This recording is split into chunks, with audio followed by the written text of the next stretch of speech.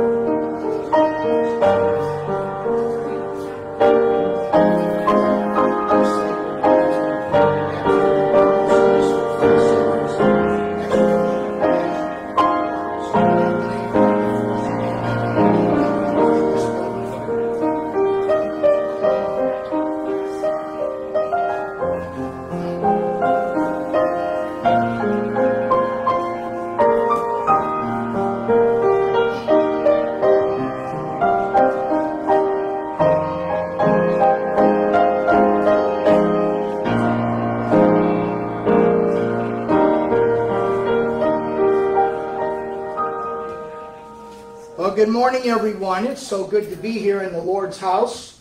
And I have been plagued. I don't know if it's because Satan did not want us to do all that he desired, that we desire to accomplish. But some would say in the tech field we had gremlins this morning. I could not get our screen to work. I could not get the computer to work through the sound system. And so we don't have the screens today. So we're going to edit a little bit with our bulletins. And we're going to start with Onward Christian Soldiers, hymn number 93 in the hymnals. So we're going to do it as they did years and years ago. We're going to do verses 1, 3, and 4. And it's number 93 in the hymnal. 90. Oh, that's right. Wrong tune. Let me get this out real quick. Onward, Christian soldiers, marching to war. The cross of Jesus going on before. Christ the royal master leads against the foe, forward into battle. See his banner go. Onward, Christian soldiers, marching as to war. With the cross of Jesus going on before. Like a mighty army moves the church of God.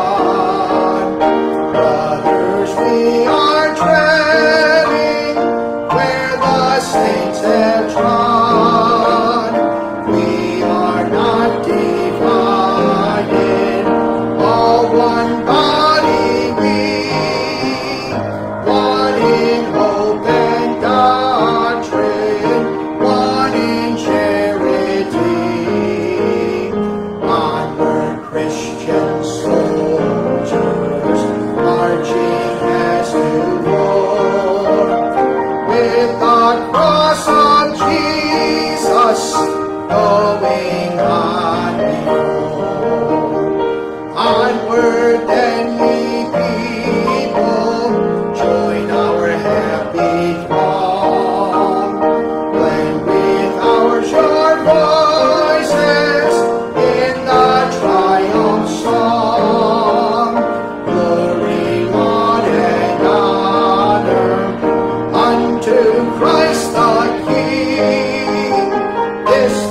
countless ages, and angels sing.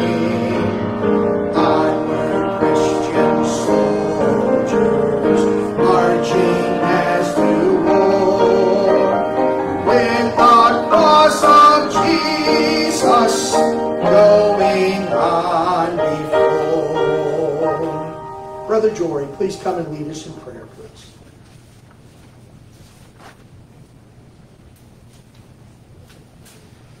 Let's pray this morning. Lord, we just come to you this morning and just thank you for just a beautiful day, Lord. We just thank you for being with us during the storm this past week, Lord, and just watching over us and protecting us so we can be here today. We just pray for the many people that were impacted by the winds and rains, Lord. We just pray that you just lift them up and comfort them this morning. Be with all the people that are out there working to get their lives back on track today, Lord. Just be with those workers and just guide them, direct them, and keep them safe, Lord. We just pray for us as we get close to the Thanksgiving and Christmas season, Lord. We just pray that we just put our eyes on you, that we just thank you for the many blessings and the different things that we have, Lord. And I just pray for a special blessing on our election, Lord. I just pray that you just put the man that you would have to be our president in charge, Lord, and just help us as we make those decisions come election day, Lord, and just be with us in a mighty way as a nation. And it's in Jesus' name we pray. Amen.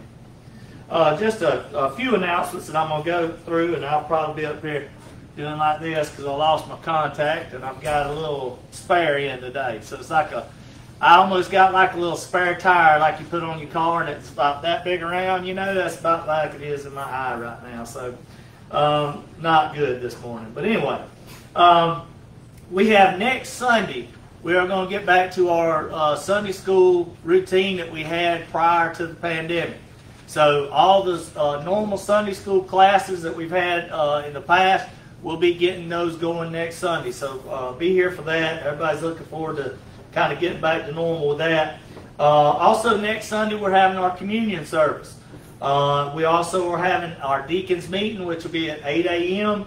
And then following the communion service, we'll also be having our business meeting that'll be going on right after that. So we're looking forward to all that. So next Sunday will be a busy day. Also with the communion service, we'll be giving you the communion cups. It has the wafer with it like we did the last time when we did communion. And we did that for the pandemic reasons, where you had the little wafer and you had your juice all in one little cup. We'll be doing that next Sunday.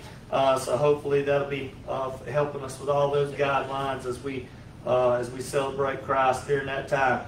Also, we have our Awanas starting back. Anybody that would like to volunteer for our Awanas, to listen to verses, to do any of those things that we need done on Wednesday night, please let us know that. We're always looking for helpers to help out with that. Also, we have Operation Christmas Child that's wrapping up. We have to send those boxes off coming up real soon. So we need those boxes back ASAP if you have not done that already. And don't forget that we need that postage too, so we can send those boxes off. And that's right there in your bulletin how much that is. Also, we're having a Jolly Jays meeting. It's going to be Thursday, November the 12th. At 10:30 a.m., we'll have some people from Emerald Coast Hospice that will be here speaking, and there will be a meal provided. So we're looking forward to that. Also, this has become very popular as our pastor's fishing trip. I think it's because we want to see which adults get hooked. I think that's what we're looking forward to the most, see who can dodge the most hooks that day. But the kids love it. So we got the fishing trip that's coming up. It's pushed back later than normal, but we're trying to get it in before it gets just too awful cold. We got that Saturday, November the 14th, and we're going to leave here at 8:30, and we'll go have a great time with the kids doing that, and then we'll come back later that morning. That's always just a great time. The kids loved it last time we did it, and we look forward to it this time as well. Is there any other announcements that I am forgetting? Or anybody would like to shout out? Yes? We can use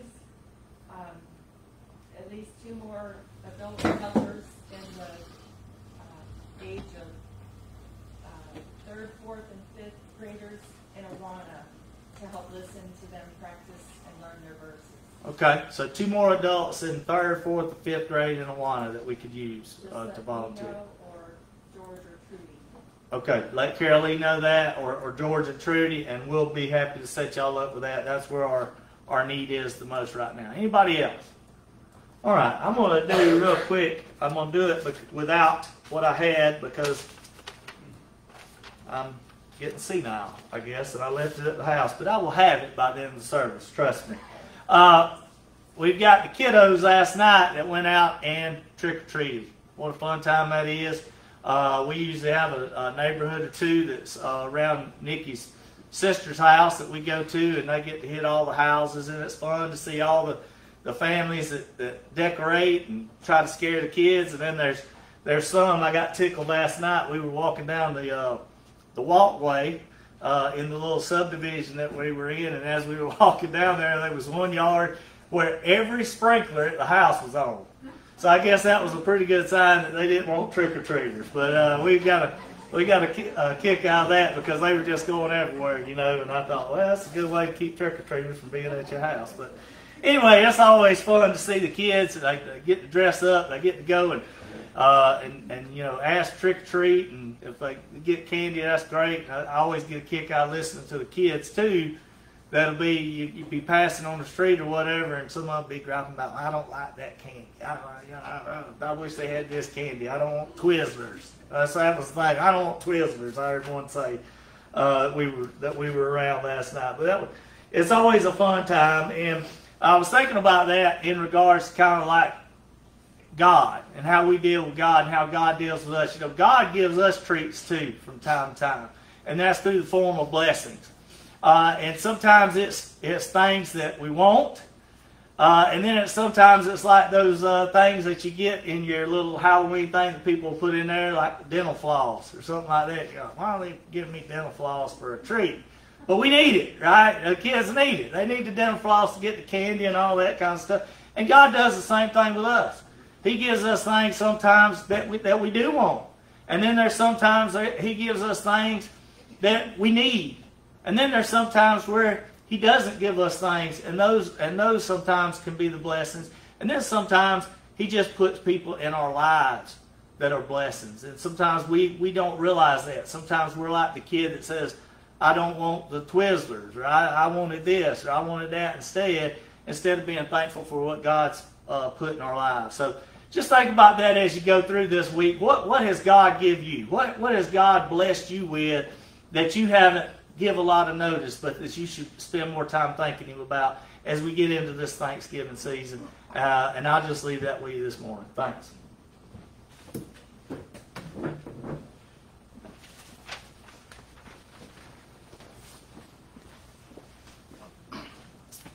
If you have your hymnals, if you could turn to 478, this will be the right number. Forgive me, the last song, when I did the copies, it cut the 4 off of it. And I'm sorry about that. But it's 478, Seek Ye First. We'll sing both verses. Let's all stand together, please.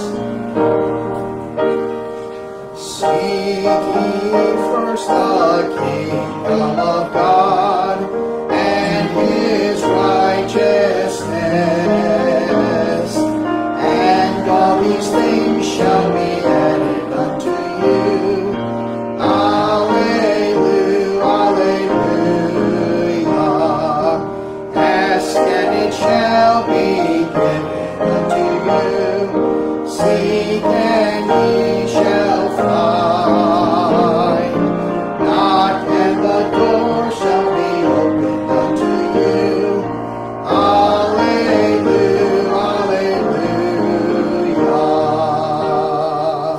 Thank you. Please be seated. And 427, for He alone is worthy. All 3 verses of that great hymn.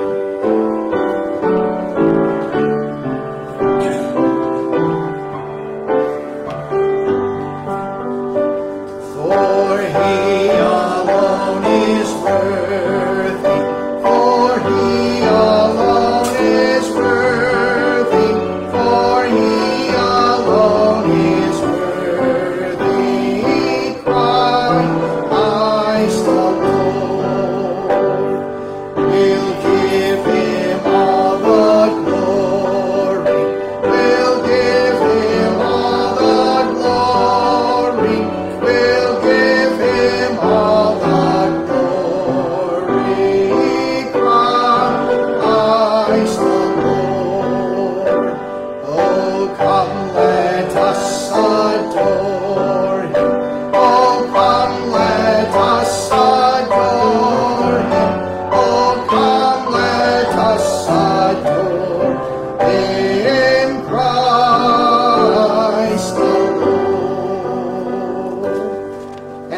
Him this morning as we sing together hymn number 426, Victory in Jesus. And we will sing all three verses, and we better stand for this. If we're victorious, and you know, under the will of God and under God's plan, we are victorious in all things. I heard an old story, how a Savior came from glory, how He gave His life on Calvary to save a wretch like me. I heard about His groaning, of His precious blood's atoning, and I repented of my sins and won the victory. Oh, victory in Jesus, my Savior forever. He sought me and bought me with His redeeming blood. He loved me ere I knew Him, and all my love is to Him.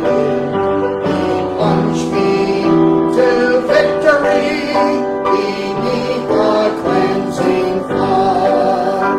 I heard about His healing, of His cleansing power revealing, how He made the lame to walk again, and caused the blind to see. And then I cried, Dear Jesus, come and heal my broken spirit. And somehow Jesus came and brought to me the victory. Oh, victory in Jesus, my Savior forever. He sought me and bought me with His redeeming blood. He loved me ere I knew Him, and all my love is to Him. He plunged me to victory beneath the cleansing flood. I heard about a mansion He has built for me in glory, and I heard about the streets of gold beyond the crystal sea, about the angels singing and the old redemption story, and some sweet day I'll sing up there the song of victory. Now stop right there. Okay, Marilyn, go ahead and play that verse one more time, please. And then we're going to join in on the chorus. That beautiful playing.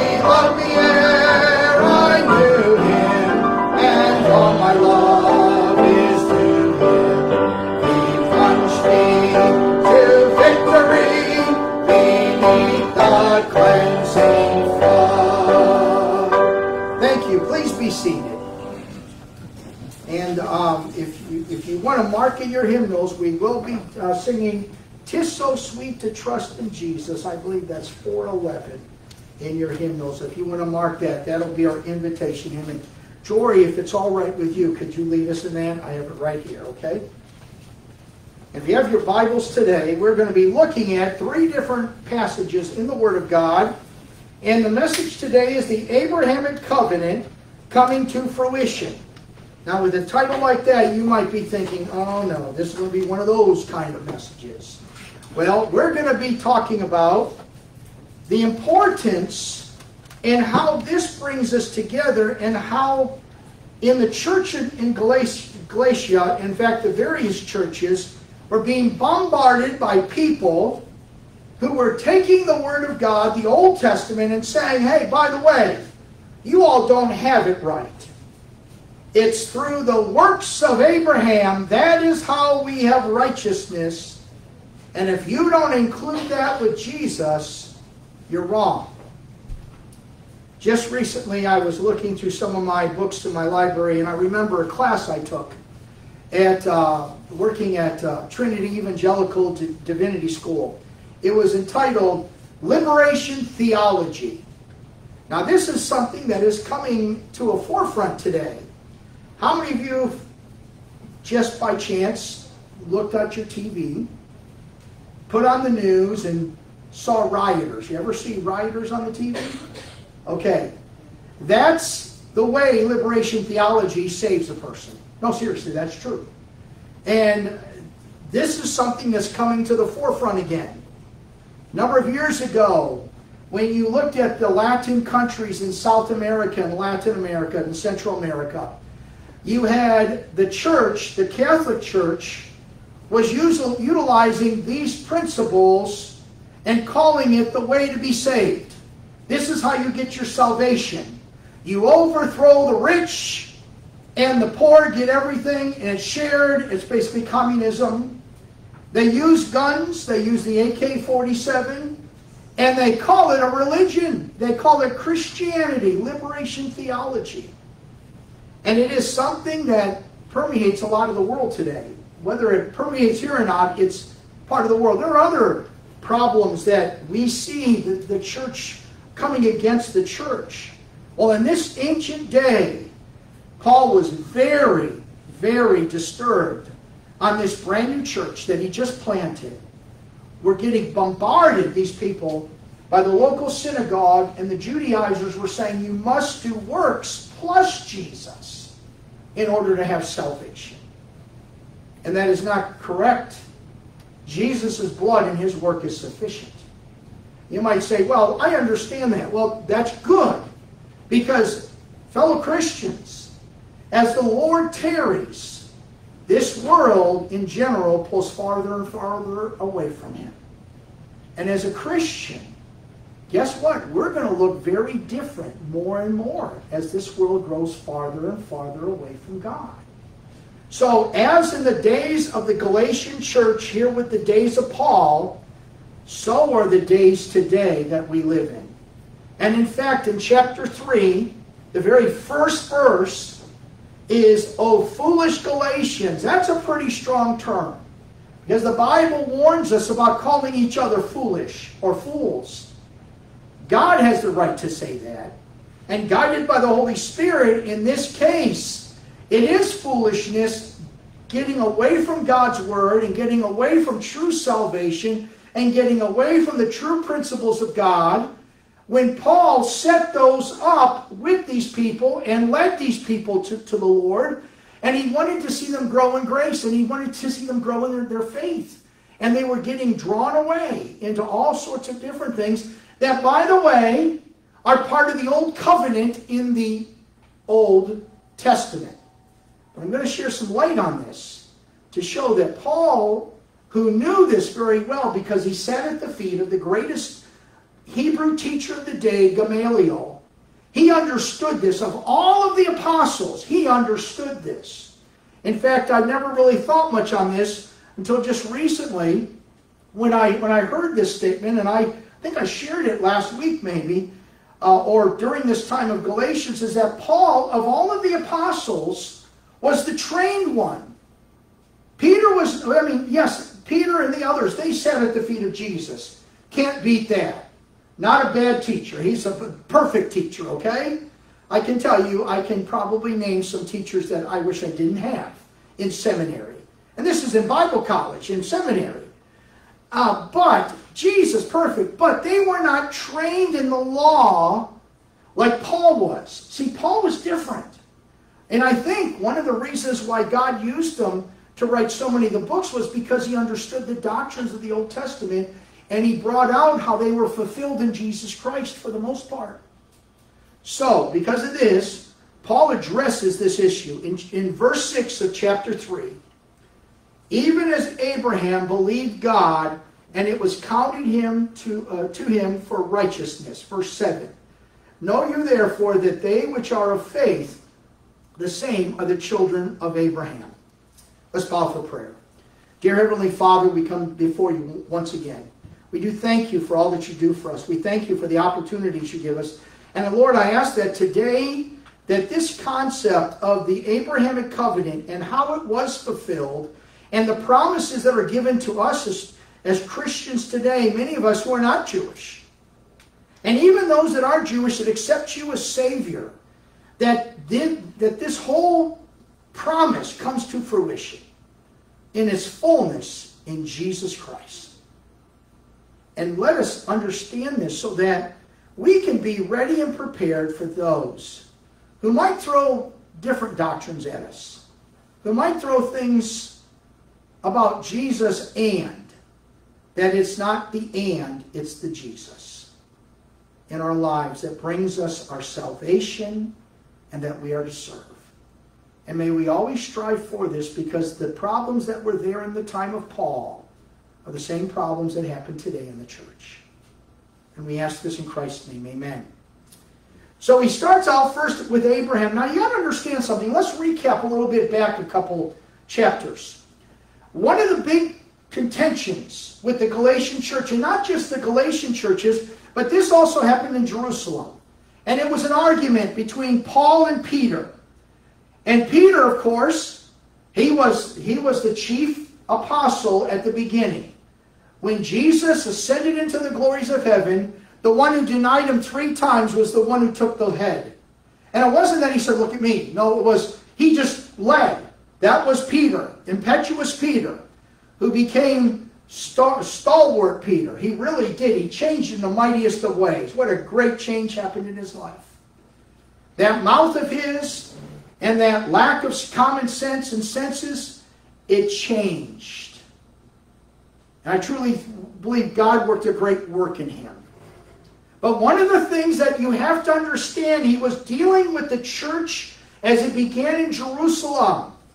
Who were the main group of people in Jerusalem? Jewish people. Now the Jewish people believed in the Old Testament. That's what they held to. They held to the law. But the law never would bring righteousness. The law condemned them because they could not fulfill the law. Paul says if you break one law, you broke it all. And by the way, you have one sin in your life, you're a sinner. Babies, we look at them as innocent and everything, but you know, there's a time when in a baby's life where you can tell they get rebellious against you. You ever had a rebellious baby? I see some smiles. Doesn't mean they get up and throw rocks at cars. They're not throwing rocks at cars, but a baby's rebelliousness could be in a lot of different forms. Rebelliousness is a sin.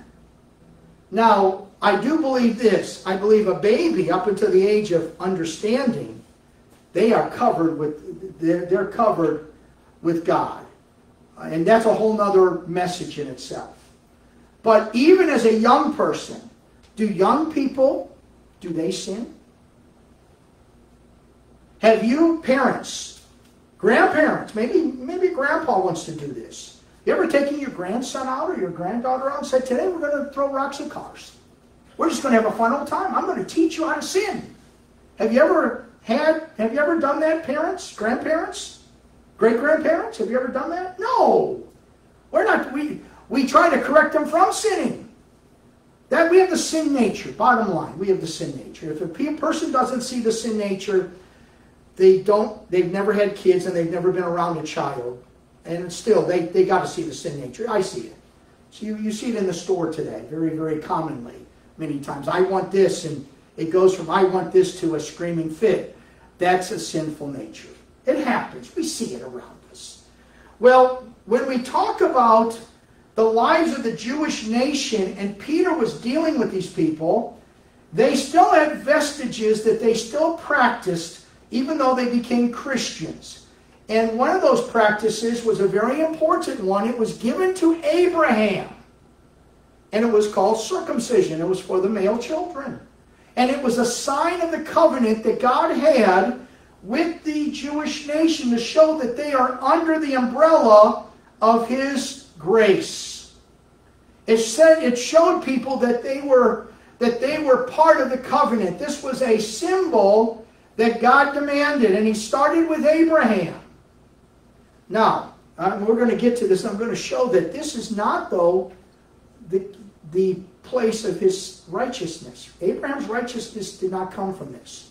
And then on top of that, you had all of the other laws, and there were 613 of them, that the Jewish believers were trying to put on the non-Jewish believers.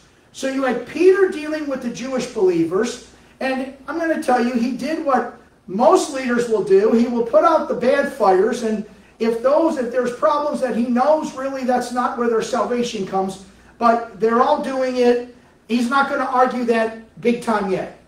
But Paul comes along. What does Paul do? He knows the law. He knows it very well, better than all of them. He was trained. Not only did he grow up as a Jew, but he was trained to be a Pharisee. Even though he wasn't a Levite, he worked for them as kind of their security team. Part of that. But he knew the law. He knew it very well. And here he's going out into the Gentile world, and they don't even think on this. And people are coming to Christ. People are being saved. The church is growing, and then Paul comes back to Jerusalem, and there's this. And it's over this concept of the circumcision. And is that required? And they came to the decision that, according to the Bible, that was not needed. And if a Jewish person wanted to do it, they could do it, but the Gentiles did not have to do it. Okay, they came to an agreement. That was done in Jerusalem by the heads of the church of that day. They followed a good biblical principle that really you don't need that to be saved. Well, not only were they pushing that, but they are now bringing up, and Paul is going to address the very heart of the problem, the very heart of the issue, the Abrahamic Covenant. Hold your place there, and let us go to Genesis chapter 12. Genesis chapter 12, verse 3. And I'll start with verse 1. I'll read all three verses. Genesis 12, verses 1 through 3 I'll read, but we're going to focus on the third verse. This happens in chapter 12. And this is the Abrahamic Covenant that was given to Abraham. This was the founding of the new Jewish nation that would come. These will be the chosen people of God, and God will establish this promise to point out that Abraham has been chosen by God. Now, the Lord said to Abraham, get you out of your country and from your kindred and from your father's house to a land that I will show you. And I will make of you a great nation, and I will bless you and make your name great. And you shall be a blessing, and I will bless them that bless you and curse him that curses you. And in you shall all the families of the earth be blessed. Now we know that Abraham had faith. He trusted the words of God. And you can hold your place there, and let's go back to Hebrews now. Hebrews chapter 11, verses 8 through 10. The writer of Hebrews, whether it was Paul or some other one, let me just read this, it's very important. This section deals with Abraham, and it deals, I call this the roll call of the righteous. In chapter 11, verses 8 through 10. By faith, Abraham, when he was called out into a place which he should after receive for an inheritance, obeyed. And when he went out, not knowing where he went, by faith he sojourned in the land of promise as in a strange country, dwelling in tabernacles with Isaac and Jacob, the heirs with him of the same promise. For he looked for a city which has foundations, whose builder and maker is God. First, or the second word in that, verse 8, by faith. Let me try to put this together, and then we'll go back to Galatians. Go back to Genesis 12. And the Abrahamic Covenant is basically verses 2 and 3, focusing heavily on verse 3, and the very last phrase is the most important for all of us. And in you shall all families of the earth be blessed. That's the promise of the coming Messiah. But this promise that was accepted and by faith followed by Abraham, that was what made him righteous. If you go to chapter 17, we're not going to turn there, but I'll just take my word for it. Chapter 17, God then tells Abraham, oh, by the way, the sign of your covenant is circumcision. All of the males must go through this. Now, let me share one thing with you. Chapter 17 happened 24 years after God made the Abrahamic Covenant with Abraham. According to the book of Hebrews, Abraham trusted Christ, or God, that there was this promise, and it was by his faith. That's what counted him righteous. Now let's go back to Galatians, please. The church of Galatia was being bombarded by people who were using, quote, Scripture to say, oh, by the way, you're just halfway there. You have to be Jewish. Now, working at the Holy Land Experience, we did have a couple workers who were not Jewish, but who felt if you weren't going to a Messianic synagogue, that's basically a synagogue, Jewish synagogue, that holds to Christ as their Messiah and Savior, and you're not following all of the Jewish things, you're really not being a Christian. And oh, the biggie now is if you worship on Sunday and not Saturday, we have to talk. And guess who was the sounding board for many of these people? Me. Oh, let's get Dr. Fredericks. We're going to confuse him today. No, I didn't confuse very much. Bottom line is this. When you start adding things to your faith and say, well, you know, I accepted Christ as Savior, yes, but I got to do this and I got to do this. God does not stand in the heavens with a lightning bolt in one hand and candy in the other and says, oh, by the way, oh, you did good today. I just throw a little bit of candy. Oh, you messed up. I'm going to hit you. He doesn't do that. Now, yes, there are temporal consequences that can happen if we misbehave. I've gone over this numerous times in services. Things can happen if you misbehave. If you make wrong choices, things can happen. But also, too, if you look at the whole book of Job, just because something doesn't work right in your life doesn't mean you messed up. There's a lot of reasons why things happen in our lives. Life is complex. If it wasn't complex, everybody would be doing it right. We have people here that probably are very, very savvy in the world of finance and in your finances, and you've done very well. And some of us, like me, you know, I got a checkbook. I know I write things in it. I write a check. I do checks. I do check my account. I try not to bounce checks. I'm not a financial guru, though. That's why we have a finance committee here. God bless them. But I have other strengths. But, you know, God doesn't stand in heaven saying, I'm going to get you.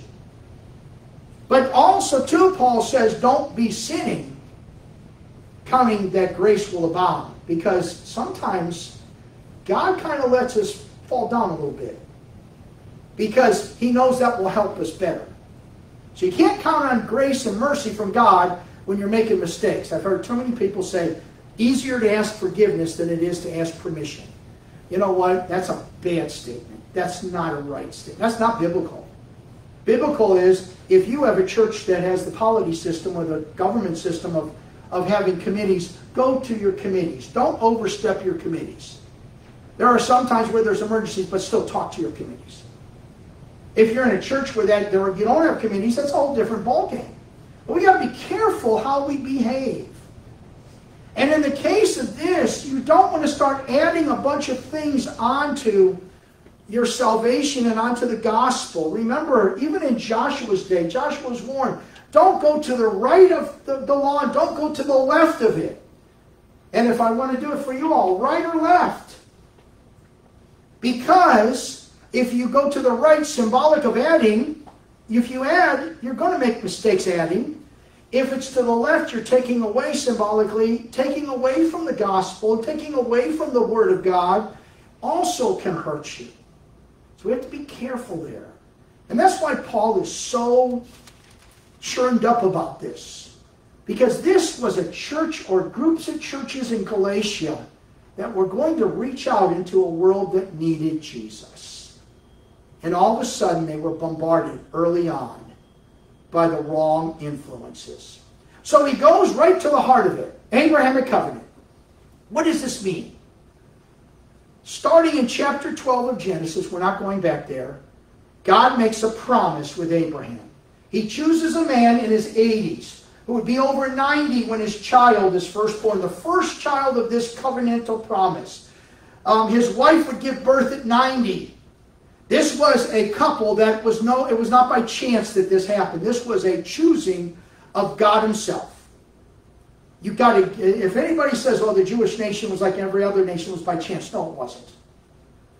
Chance is you have 25, 20-year-old couples who are just married. There's a good chance there's probably going to be a child in there somewhere. That's chance. Chance is not a 90-year-old couple living in tents in the wilderness and they have a child. And by the way, up until that point of 89, Sarah was not able to have a child. That's not by chance. That's a hand of God thing. That's a miraculous thing. God wanted all to know that the Jewish nation was formed by him and was his people. That's what he wanted them to know. But the promise started in chapter 12. The sign of the covenant that was given was chapter 17, 24 years later. So even for Abraham, his righteousness was not counted on him doing an act. It was by having faith in God. Now, coming to Galatia. These Galatians, it says in verse 6 once again, even as Abraham believed God, and it was accounted to him for righteousness. That's right out of the book of Hebrews. Whether Paul wrote that in Hebrews or whether he heard that, however he came to it, the Holy Spirit guided him, that is similar as Hebrews. So bottom line, first and foremost, Abraham was saved by faith. The church in Galatia, according to the Word of God, we see it in Romans, we see it in the Gospels, you are saved by faith. That's where it begins, folks. It does not begin with doing something. It begins with your faith in Jesus Christ. Verse 7, know you therefore that they which are of faith, the same are the children of Abraham. So, we are considered to be like the children of Abraham. We are adopted into this. We are adopted as the chosen people. And by the way, we have one thing better than even the Old Testament Jewish person. And it's a major thing. We have salvation through Jesus Christ, and we have the indwelling of the Holy Spirit. How many of you have ever heard of the King David from Israel? Hey, y'all remember King David? King David was considered to be the best king of Israel, period. King David also had some awful sins, too. And we know that during times in King David's life, the Holy Spirit came on him and did great things, but then the Holy Spirit left. Why? Because, see, David was not a Christian. David was Jewish. He was part of the covenantal people. He did not have the washing away of his sins by the blood of Jesus Christ. He would do what every Jewish person did. He would go and he would offer up a sacrifice. At that time, it would be the tent of meeting or the tabernacle. They didn't have the temple yet. But he would offer that up. It would cover his sins temporarily, but then he would still have sin in his life. That's the problem. But, like King David, we are part of that group. But we have something better than even King David had. The Holy Spirit doesn't leave us as a Christian. You know what? We might even be having a bad day. You might be getting up. You might make some bad decisions during that day. But guess what? You're still a Christian. And under the eyes of Jesus, under the eyes of God the Father, Jesus' blood cleanses your sin away. Doesn't mean you might not get a penalty here, but it means your salvation is not in jeopardy. And Paul is telling this to the Galatians, that it was by faith Abraham was counted righteous. Verse 8. And the Scriptures, foreseeing that God would justify the heathen through faith, preached before the gospel to Abraham, saying, "In you shall all nations be blessed." This is a key part. How did all the nations be blessed by the Jewish nation? Think about that. Yeah, you may never have thought about that before. How does the Jewish nation bless us all? How do we get the blessings from them? They are a small country. I've been there a number of times. And I will tell you, it's nice people. They got a nice economy. But really, how do Jewish people really affect the world? As far as goods, I like halava. Carol Lee likes halava.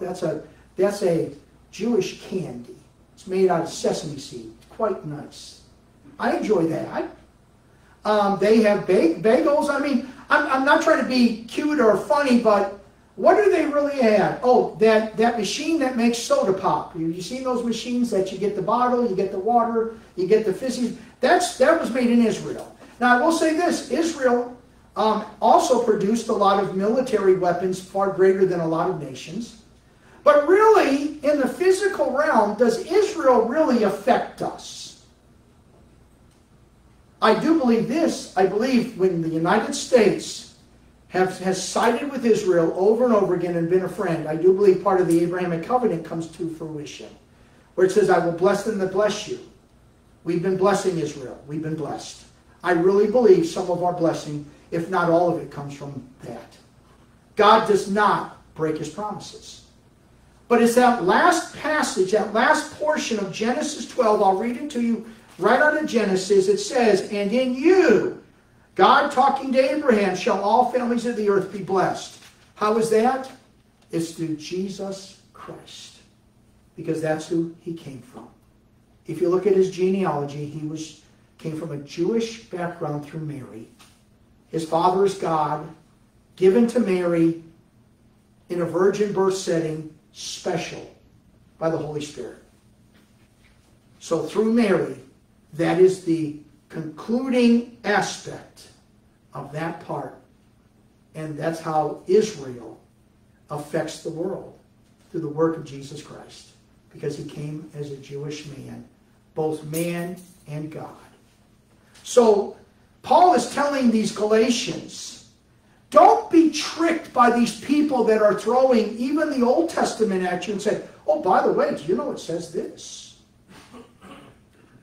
And today, in this world, at J, right here where we're at, don't let doctrines come in that say, "Well, if you don't do this, are you really a Christian?" Stop. Have you confessed your sins before the Lord Jesus Christ? Have you asked him to take them away? If you've done that, you've asked him to be your Savior, you are a Christian. It's not, "Well, I did this and I did this, I went to church, I got baptized." No. Baptism, water baptism, does not save you. It gets you wet. I don't take away from that. I think it's one of the two great ordinances of the church, and it's to show all the church that you know Christ as Savior. It's your testimony, first time really for many, as being a testimony showing others, "I know Christ as Savior." It does not save you. It should be done, I believe, but it doesn't save you. And these Galatians of this day were being bombarded. Verse 9, "So then they which be of faith are blessed with faithful Abraham." So Paul turns the table on the Judaizers of that day. "Oh, by the way, I know you brought all those things up, and that's wonderful, but really, Abraham demonstrates that before the coming of Christ, he believed the ultimate outpouring of God for that time period, and God counted him faithful and righteous." And you, Galatian, you can trust this Savior now with all of the fullness, and you can have it all. And fellow Christians, today in 2020, the first day of November, the world thing, this is the year almost that many have said, and I have said it, and I believe it. It's a year I want to forget, sometimes because of all of the things happening. But as one pastor said at this conference that Carolee and I went to in the earliest part of March, before the pandemic was called, that this gentleman said, today is a hard day, but today is our day. God didn't make a mistake by putting us in this or allowing this to happen around us, because He knows that we are the Christians to make the difference in this world today. The Galatians, Paul said, "Oh, foolish Galatians, you're not believing right." My prayer today is that, oh, great Jay, all of us at Jay First Baptist and other Christians in this community, may we stand firm on the proper faith given to us in the Word of God, and may we not fear, and always remember that God does care for us. We've seen how God throughout the ages has taken care of those that followed Him. Not always in an easy way, but He took care of them. And even when those who were put at the very edge of death and their lives given for the work and the giving of the work and following Jesus Christ, the people we call martyrs, even in that, the joy would be that they would arrive at the gates of heaven and therefore in eternity. So even in the hardest of situations, God's still there. So fellow foolish Galatians, be careful. And for us today, be careful with our doctrines. We have to stick with the Bible. Don't add, don't take away. And if we do, we share that same wonderful blessing that Abraham had. And that is a blessing that I desire so much. Let's bow for prayer. Dear Heavenly Father, we come before you once again. We do thank you for all that you do for us. And Lord, as we conclude our service today, this thing on the doctrine of the Abrahamic Covenant, something we don't always talk about, but it is a most important doctrine because it affects all of us in the coming of you, Jesus. May we be always settled and set well on being that individual who serves you in the most biblical of ways. We ask this in Christ's name, amen. Let's all please stand as Jory leads us in "'Tis So Sweet to Trust in Jesus." I believe it's 411. Let's all stand together, please. We'll only sing 2 verses of this great hymn. 'Tis so sweet to trust in Jesus, just to take Him at His word, just to rest upon His promise, just to know thus saith the Lord. Jesus, Jesus, how I trust Him, how I prove Him more and more. Jesus, Jesus, precious Jesus, oh, for grace to trust Him, Lord. I'm so glad I learned to trust Him, precious Jesus, Savior, friend, and I know that He is with me, will be with me to the end.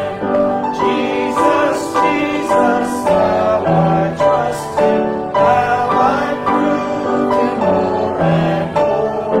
Jesus, Jesus, precious Jesus, oh, for grace to trust Him, Lord. Thank you, Jory. Just be reminded that next week we will be having a deacons meeting, and that will be at 8 o'clock. We will also be having a short business meeting after our service, the end of the service, and the morning service. And we will also be having communion service next week. Communion, we're going to be handing out those all-in-one cups.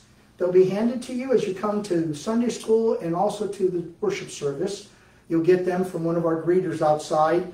And when it comes time to the end of the service, we'll have the deacons come forward and we'll go through the communion service. And that'll be part of our Sunday service next week also. Also, too, Sunday school will be going back to the classes starting next week.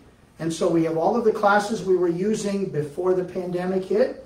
And I would encourage you with some of the classes, especially if you have a number of people, utilize the protocols that we have with the use of masks, please. That is something that still is being done throughout the various cities and towns, and that's still, I think, a very good practice. We will also have stations for the hand sanitizer. And let me ask, I know we do have people that come and drink coffee. Would you like coffee set out? That's one of those gray areas that the state says now. Raise your hand if you'd like coffee out. Okay, then. Okay, you saved me from having to make 5 big pots of coffee. That's all right. But we will have that, and then we'll meet back in here for the service. And I'm looking forward to that, and hopefully we'll have some more information about what is going on around our facility, including the sanctuary building.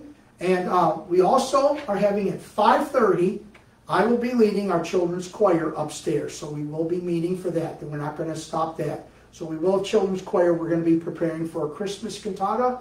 And adult choir, I will be contacting you very shortly. And those for singers too. And especially Ben. Okay, I'm going to have to, I need to ask a favor of you for Thanksgiving service. We will have a joint service the Sunday before Thanksgiving, and that is going to be at Cornerstone. So if you'd like to participate with that, that'll be at 6 o'clock, I believe. Please feel free to come for that. With all that said, let us close it. Yes, sir. I'm going to leave this up here right after. If any of the kiddos want to put a lot of candy on the way home, feel free. Okay, very good. So I can have some too? Sure. Let her in. No, Carolee's shaking her head no. I can't have that. I'll get a talking to for that. And just remember, 2 Saturdays I'm going to have sheets out for Pastor's Fishing Trip. I'm anxious to see that. I'm anxious to catch some fish, and that's going to be a fun time. Well, let's bow for prayer. I'm going to ask Derek if you would please close us in prayer this morning. Heavenly Father, we're thankful for the privilege of being able to meet in your house, worship you. Just ask that you be with us as we go out into the community. Be with us. Keep us mindful that we do the works because of our salvation, not for our salvation. And just protect all of us. Bring us here the next time to meet together and worship you again. We ask in Jesus' name. Amen. Okay. Hey, Trey. Come here. I didn't see you smile. I didn't see you sing. My heart was like, what? What's up, buddy?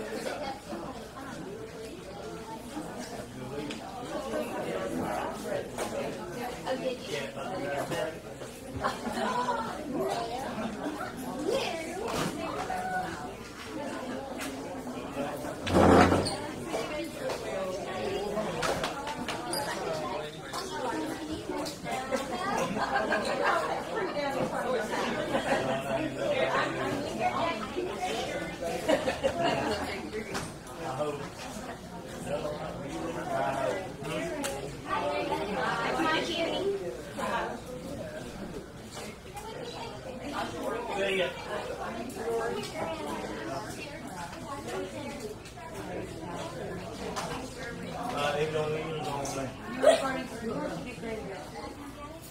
I'll go be going on there. You want to get her out? Yeah.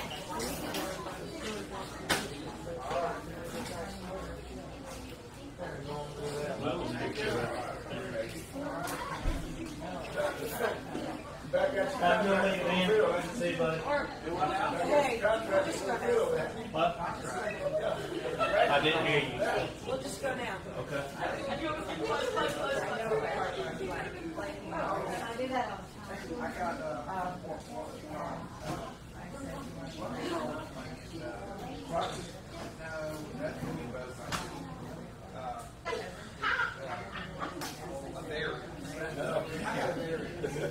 I'm sorry. Next year they'll probably hit me hard on the contract. You got to put a lid on it. Hey. Things like that.